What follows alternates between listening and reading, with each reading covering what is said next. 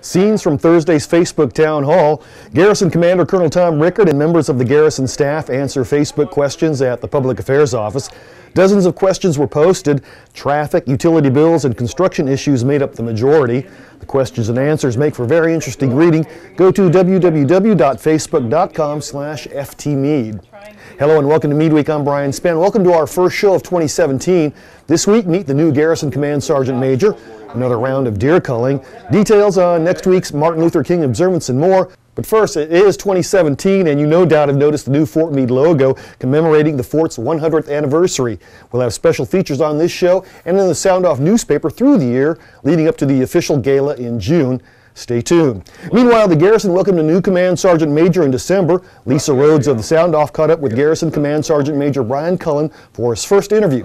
Here's a small portion. This is going to be interesting. It's going to be something new for me. I've never served on a Garrison staff before. Majority of my career I've spent at the tactical unit, serving in infantry, armor, and artillery units.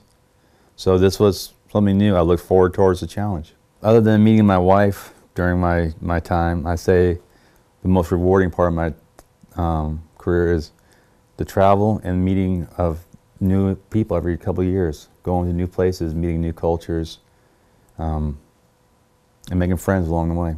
The relationships that we have both inside the wire with organizations and outside the wire is very tight. It's some of the tightest I've seen in all the installations I've been to. So I'm very impressed with it, and I look forward to continuing to serve the community. We'll have more with the Command Sergeant Major in next week's issue of the Sound Off. Meanwhile, in a continued effort to reduce Fort Meade's deer population to acceptable levels, the U.S. Department of Agriculture has scheduled an additional deer cull on Fort Meade starting January 30th. The target goal is approximately 12 to 18 deer per square mile. Fort Meade's population is currently measured at 32 per square mile. The cull will take place between January 30th and March 31st. The hours will be after dark until about 1 a.m.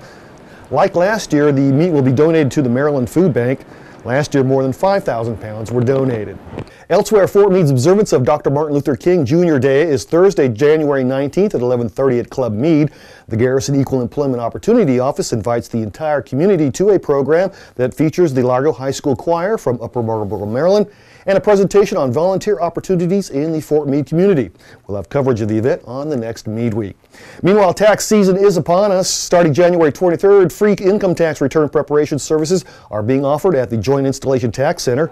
Free tax preparation and e-filing are provided for all active duty, retired, and eligible dependents. The tax center is located in Building 4217 on Morrison Street. Schedule an appointment today by calling 301-677-9366. Finally, this week, a special treat from the U.S. Army Field Band. Master Sergeant Marva Lewis and Master Sergeant Tim Young performed Jack Reardon's The Good Life. This is just a portion of the video. Check out the entire video on their YouTube channel. Until next week, I'm Brian Spann. For everyone at the Fort Meade Public Affairs Office, have a great weekend and a great Meade Week. Oh, the good life. Love seems to be the ideal.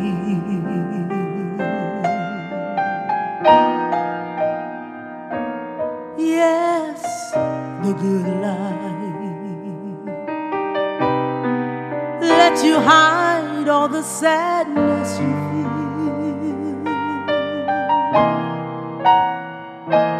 You won't really fall in love, for you won't take the chance. So be honest with yourself. Don't try to fake romance. It's the good life to be free, to explore the unknown.